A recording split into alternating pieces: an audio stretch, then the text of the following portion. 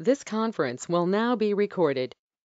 Okay. Hi, everyone. Thank you for tuning into this pre-recorded session for Meet the Consumer Science Team series for CV edition. So for any questions you have regarding the team presentations or interested in any one-on-one follow-up conversations with any of our researchers, please reach out to our alias Consumer Science at Amazon.com. During this session, you will hear from 3 of our Amazon teams who are using research and CV to enhance our customers' experience across video, augmented reality, search, and much more. So today we're actually going to be featuring Senior Applied Scientist Frederick Devernay from the Imaging Science team, Senior Applied Science Manager Michael Liu from Visual Search, and from the Home Innovation team, Senior Applied Science Manager Aleix Martinez. And so without further ado, I'd like to introduce Frederick with Image Sciences. Thank you. So hello, my name is Frederick Devernay. I am currently with the Amazon Imaging Technology team. So I've been at Amazon for 3 years, and before that I was a researcher at INRIA in France, doing 3D computer vision. Today I will present the work we are pursuing on scaling photorealistic 3D content creation with 3D computer vision and machine learning. So photorealistic 3D content is being used for several experiences available on Amazon.com. This includes the detail page, where the product photo is sometimes replaced by a 3D render of higher quality than the original photo. This also includes the 360 spin experience, which displays a ray traced version of the rotating 3D object. Also, we have the interactive shopping experience, where furniture in a showroom can be mixed and matched. And all these furniture are actually 3D models that are ray traced. And we also have the augmented reality experience, which allows you to view the product in your room and will be detailed later by Michael.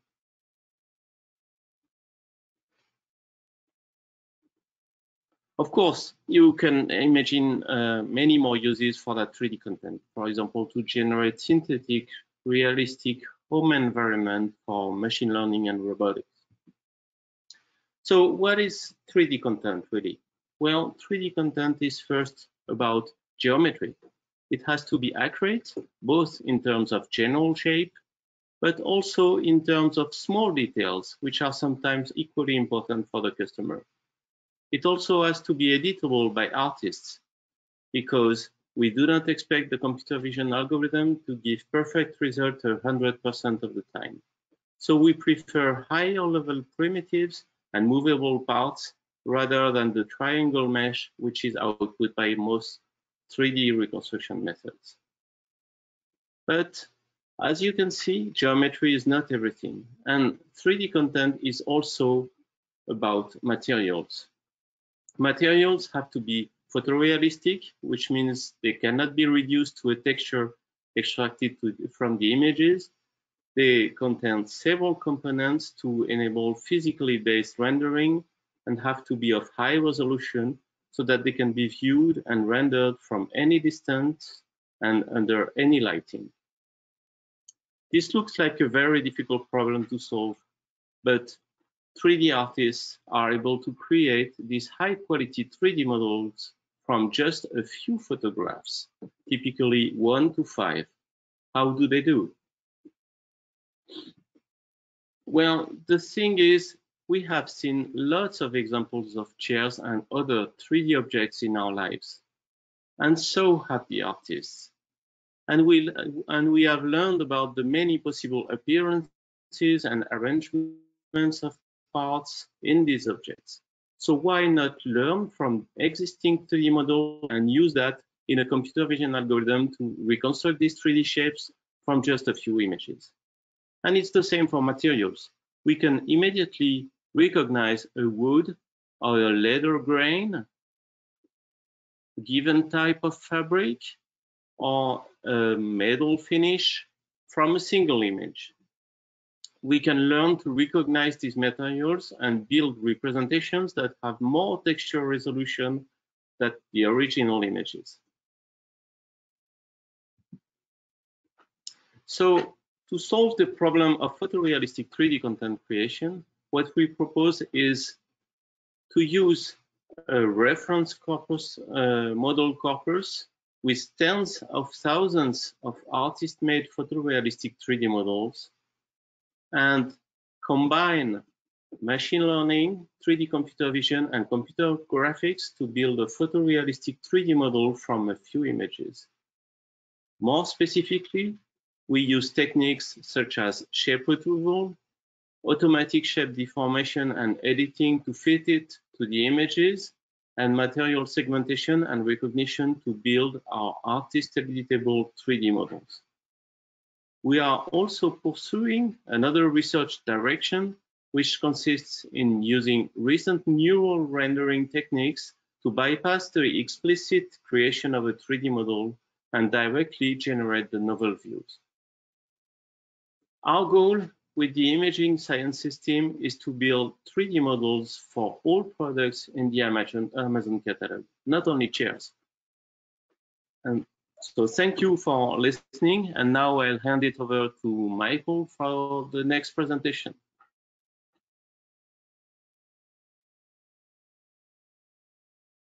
Hello, Frederick. Thanks, Frederick. Hello, everyone. I'm Michael Lu, Applied Science Manager on the Visual Search and Augmented Reality team at Amazon. A little background of myself. I've been working at Amazon close to 10 years and worked on most of the project that I'm going to talk about, and all of our features actually shipped inside the Amazon mobile shopping app. I really enjoy the fact that we're building products that directly consumed by millions of customers, and at the same time, we kept innovating our products through science. So today I'm going to talk about how we've been applying computer vision technologies to help customers shop at Amazon. As our team name suggests, we're chasing two directions. The first direction is that we use visual signal to search products. When you see a product as a physical store and you want to see if there's a better price elsewhere, you will try to describe using words, and you want to use those words to form a text search to find products. And we want to automate that process for you.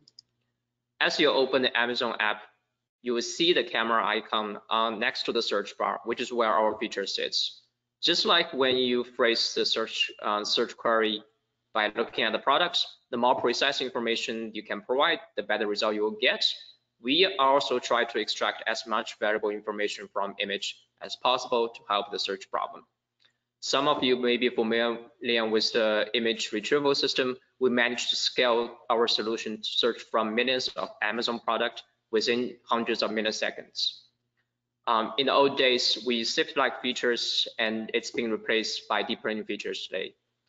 1D and 2D barcode continue to be popular because they're accurate and fast decoding. Most products have text.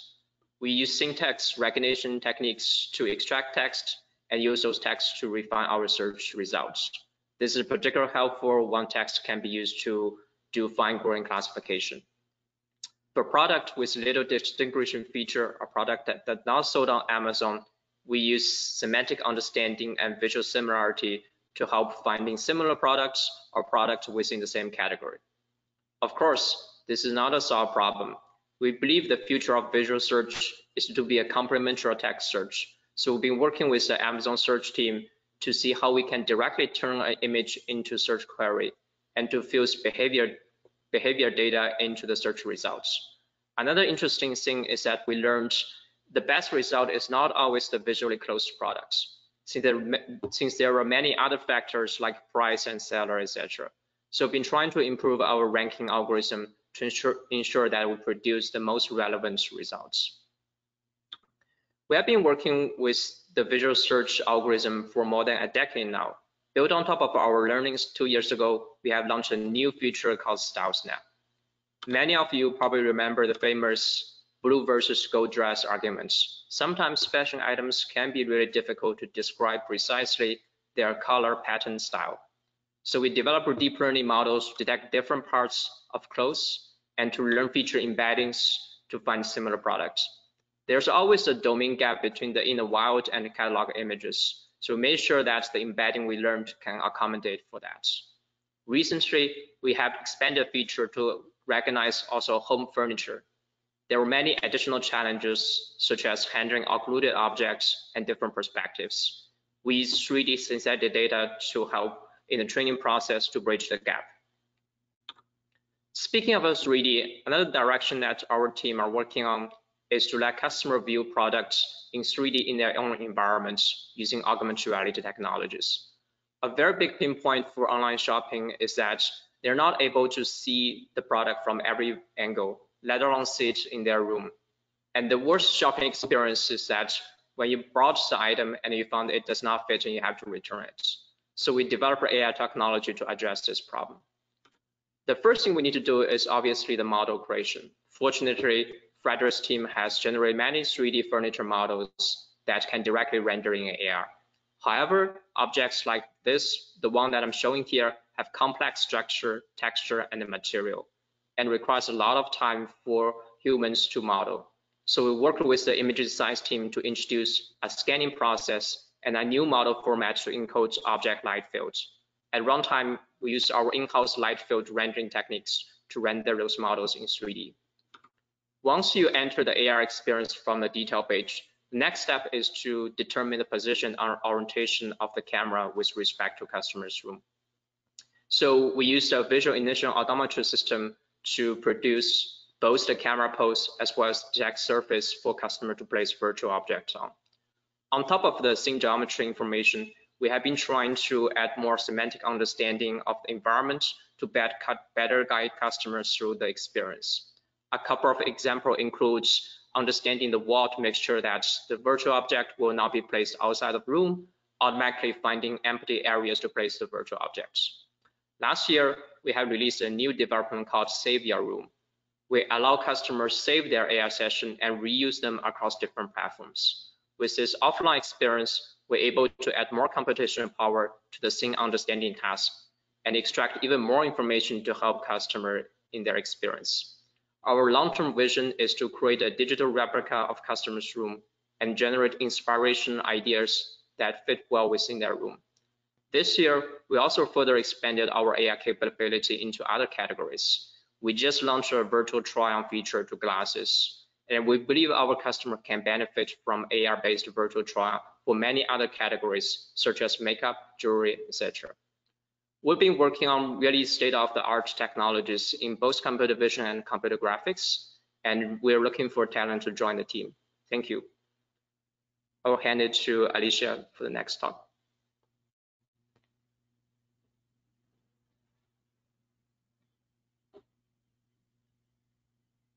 Thanks very much, Michael. So as a first introduction to myself, I work in a department called Home here at Amazon. I am Aleix Martinez. I've been working in machine learning and computer vision for the last 25 plus years, and I've been extremely active in the CVPR community. So much so that I actually organized CVPR in Columbus back in 2014.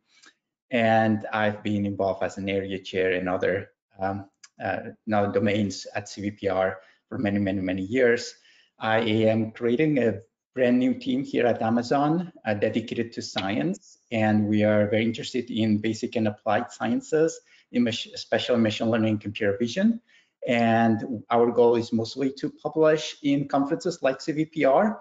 So if you're interested, we have plenty of openings at all levels right now, looking for people. So come join us. We're going to have a lot of fun. Our research that I have done with my students at Ohio State, where I'm a professor, and here at Amazon has been published at all these conferences and top journals. We actually won the Best Paper Award at ECCB a few years ago, and we're one of the finalists for the Best Paper Award last year at CVPR.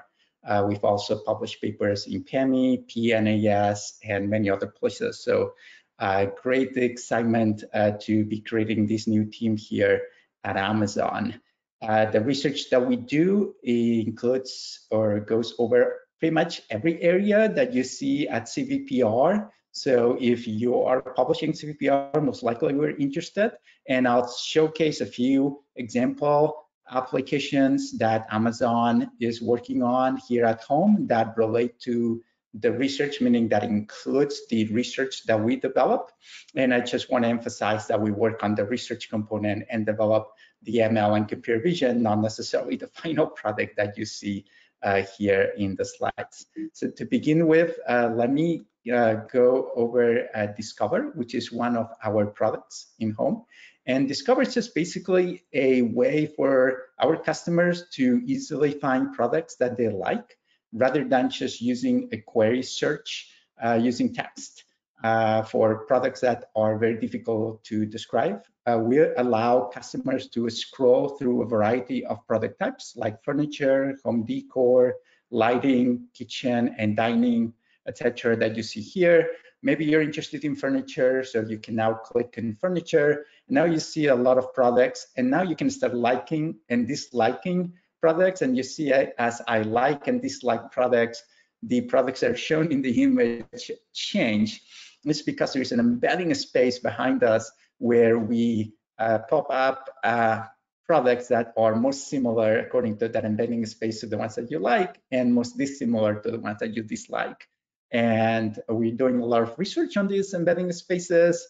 There are a lot of algorithms using CNNs. We're now obviously using also transformers to see which ones were better, etc. So again, exciting fundamental work that we can do on this domain.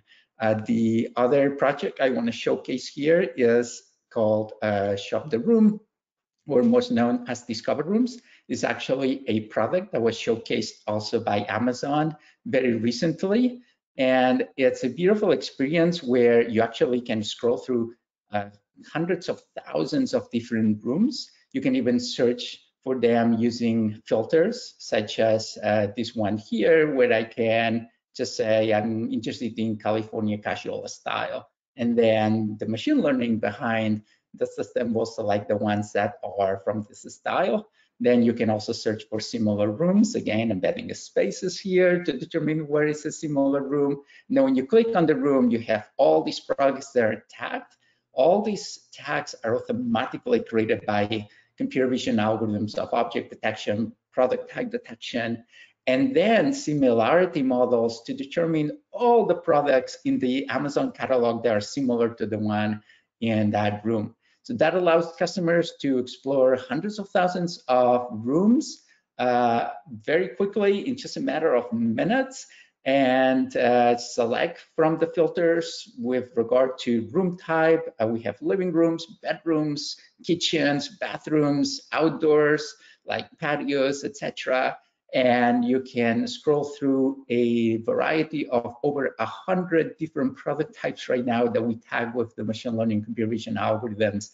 And then with the similarity I just showed here, you can actually then go and determine which are the most similar ASINs. So you can actually scroll through thousands and thousands of ASINs that are similar to the one shown in the image, find the one that you really like, and compare prices, shapes, colors, etc. It's a pretty cool product that we have. And again, lots of ML behind it. Another very exciting project that we have, it's called Collections. And I prefer to call it an AI interior designer, because basically this is your personal interior designer, only that it's an AI interior designer that uses computer vision and ML to come up with suggestions. So basically the way it works, if you're in detail page of a product, like this coffee table here, if you scroll down in detail page, you'll see this widget and you'll see these collections. And this collection of items are items that combine well with the seed item like the coffee table here. And then when you find items that you may like, you click here. And then for that item, obviously as well, you have a new set of collections that you can scroll through. Again, products that combine well with this central item. This is a really hard problem for machine learning. I mean, we are trying to simulate what an expert interior designer, a human, does, right? How do you determine what are the products that combine well with the ones that you have at your home? So very exciting research, very complicated models from ML and for computer vision that are used here There's a tremendous amount of research, especially using transformers that we applying to this. Fantastic opportunities for you to work on this. Also, we are working with Michael's group and other groups to add this into Stylus Snap, where you have that little camera that he showed, and so you can actually take a picture of your own room, and then we can give you suggestions of collections for that. All this is already available, so it's pretty cool how it works. And the last project I want to showcase here is something that's extremely related to what both Frederick and Michael have presented. Just how do we show these three-dimensional models into your own environment, right? And that involves a lot of three-dimensional vision. 3D vision is something super important for Frederick and for my team. So please come in if you are interested in this project, or at least talk to us to learn more. So here's basically the experience. You start with a central item that you want to show or you want to visualize in your own room, and then you just point your camera, and this algorithm will determine the structure of your environment, right? And we'll place a three-dimensional model that Frederick's group has created into that environment. You can rotate the model, you can move around and see how the product actually looks from a variety of vantage points. It's actually really cool the way these things work. I think there's just tremendous amount of opportunity for these products to only get better over the years as machine learning computer vision improves.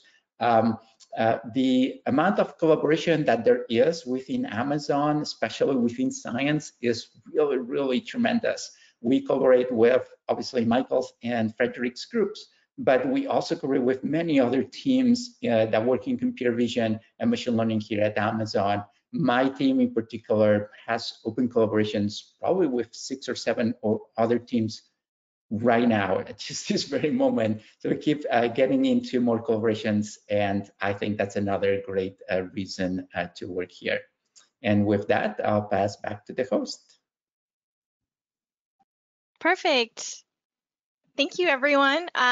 We do have like a couple minutes, so if you are up for it, we do have a couple of frequently asked questions that we receive from conference attendees, especially from CVPR and ECCV. So I'll ask the question and feel free to answer. There is one that someone usually asks for each of the panelists. So what kind of background or skill, for example, advanced mathematics, stats, computer science, algorithms, do you find extremely valuable in your day? So as a manager or as a scientist at Amazon. I can probably get us started with regard to the science that we do, and then maybe Michael and Frederick can follow up on other types of more applied scientists. The type of scientists in my group usually have a PhD. You don't have to have a PhD, but you have to have lots of experience. So 99% of the cases, that is someone with a PhD in computer vision or machine learning, or maybe statistics and math. Experience in doing this type of research is very important. Having papers at top conferences like CVPR is important. And being a good coder, it's really important. It doesn't get easier if you're not able to test a lot of algorithms. We have the resources to test a lot of algorithms and implement different variants of the algorithms, but at the same time, you have to have those skills. Particularly in my case, I find it really useful to have a really strong background in linear algebra, in statistics, and in computer vision machine learning, because that allows you to read the new literature very quickly and adapt to the changes in research areas or the different topics that are coming up, like transformers recently. If you don't have that background, you might find it really hard to transition quickly. So I would encourage everyone to do their due diligence in really creating a strong background on those domains. So yeah, I want to echo what Aleix mentioned. First, I would say that have a really good, solid understanding of mathematics usually helps along the way, right? And many of the latest advanced technologies are built based on that. And once you have that, have a really strong curiosity and making sure that you keep learning the latest state-of-the-art techniques, because this field is progressing really fast, right? And the third thing I want to add on that is don't be afraid about your domain. Check with us. Amazon is really large. There are many teams working on a lot of different problems. Even if you're working on medical imaging, who knows, maybe there's a team that works best for you as well. So check with us, and yeah. Yeah, I'm exactly in line with what Michael just said. I mean, the nice thing about Amazon is that whatever your specialty is, there is a team at Amazon that needs you. So if you have a PhD, I think you can safely apply, and there is probably a team that needs you.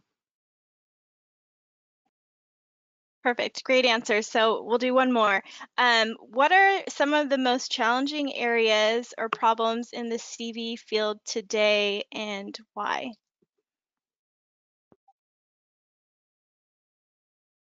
I can start. I think, and I guess my answer will probably align with Frederick, because I think there's this particular problem called 3D reconstruction, and it can be a 3D reconstruction of object, or it can be a 3D reconstruction of the environment.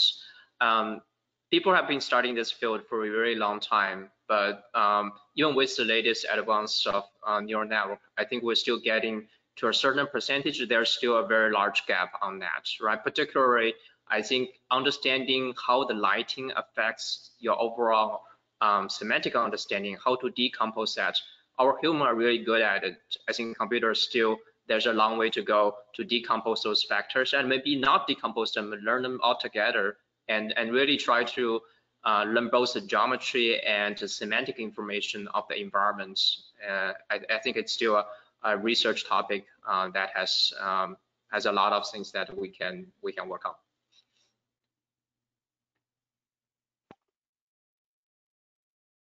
Frederick, do you want to go next? Yeah, I think computer vision has been very successful in the recent years to get a coarse-grained description of the world around us. So things like classification, semantic segmentation, and things like that. But the very fine-grained problems, such as 3D reconstruction and reconstruction of the SVBRDF of the surface of the object, are really challenging problems that we are looking forward to solve. My team is also interested in 3D vision, so I second everything that's been said thus far. I would add to this that reasoning in AI is one big problem that has not consistently been addressed, or has not been successfully addressed yet.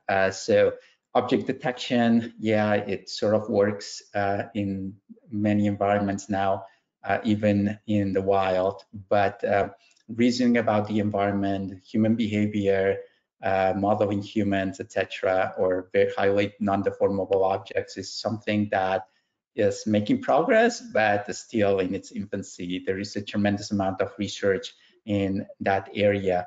And go back to something that Michael said earlier, our three groups do not work in medical imaging, but there is a lot of tremendous interest in medical imaging, and there are a gazillion of problems in medical imaging that are really hard and completely unsolved right now. And it doesn't seem that the current methods that we have, that we're using in CVPR, actually are going to be sufficient to solve these problems. So there's amazing research going on in that area. Perfect. You guys are doing so well. Okay, I was just joking. We're going to do one more question. So how do you balance between production efforts, so deliverables, versus research efforts, so innovation at Amazon? Sure, I can start. I'd say in my team, the science team, meaning my team within my department, my team just does the science, and we have our engineers who actually do all the productionization of what we implement. So in our case, 90% +% of the work is just in innovation and developing those latest methods and publishing the research.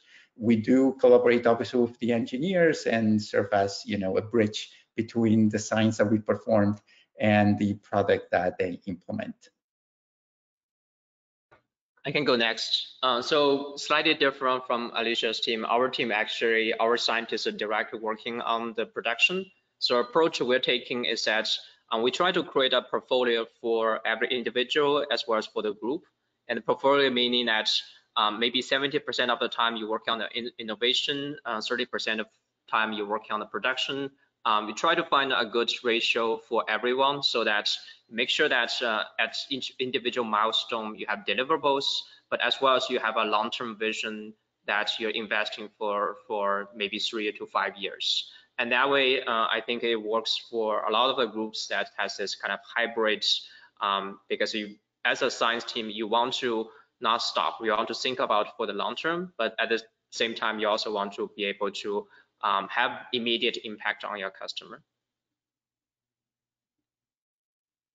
Yes, so we are working with production goals very often, but what I noticed when working at Amazon is that actually taking the exercise of writing an actual paper, an actual scientific paper, actually boosts the research and enables new results that were often unexpected. So I